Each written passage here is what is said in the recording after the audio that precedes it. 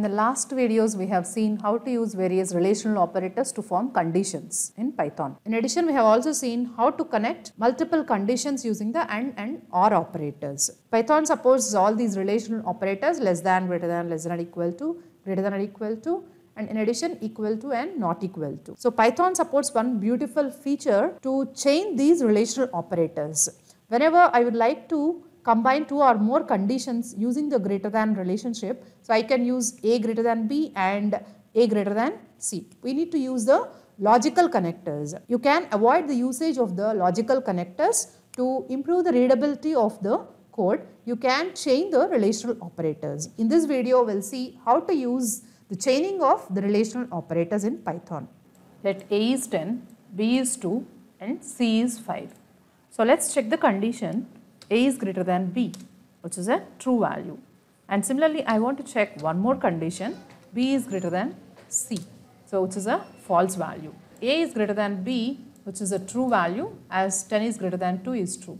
So B is greater than C, so 2 greater than 5 is a false value. So now I would like to combine these two conditions. As per the previous video, we can combine these two conditions by using the logical connectors, either AND or OR operators. Now I am going to use the AND operator to connect A is greater than B and B is greater than C, so which is returning a false value.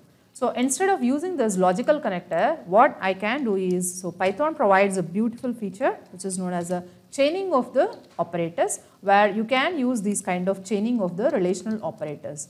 So A is greater than B is greater than C. This is equivalent to usage of this statement.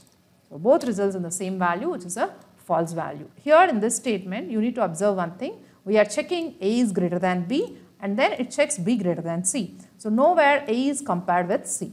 So if you want, you can check that using A greater than B and A greater than C. This statement is not equivalent to A greater than B and A greater than C. So here it is returning a true, whereas it is returning a false, because here in this statement we are checking A is greater than B and in addition we are also checking B is greater than C. So both together are true or not, we are checking.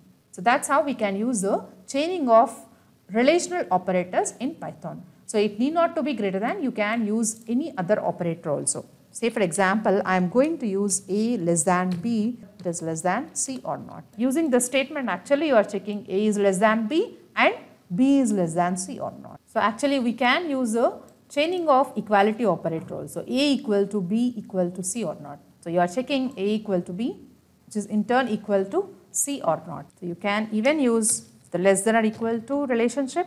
So here you are checking A less than or equal to B and B less than or equal to C or not. So that's how you can use the chaining of the relational operators. So if you observe, when you use the chaining of the relational operators, the readability of the code enhances. So instead of using A greater than B and B greater than C, you can simply use A greater than B greater than C. So this need not to be restricted to the two operators. This can be extended to multiple operators also. Say for example, 10 greater than 20, greater than 30, greater than 40, in turn greater than 50. So here you are checking 10 greater than 20 and 20 greater than 30 and 30 greater than 40 and 40 greater than 50.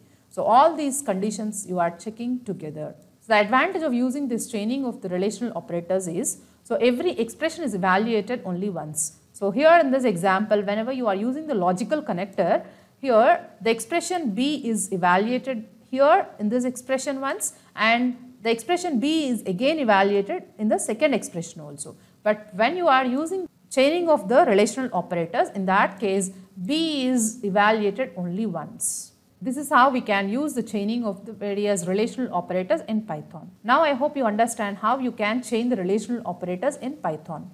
Thank you for watching this video.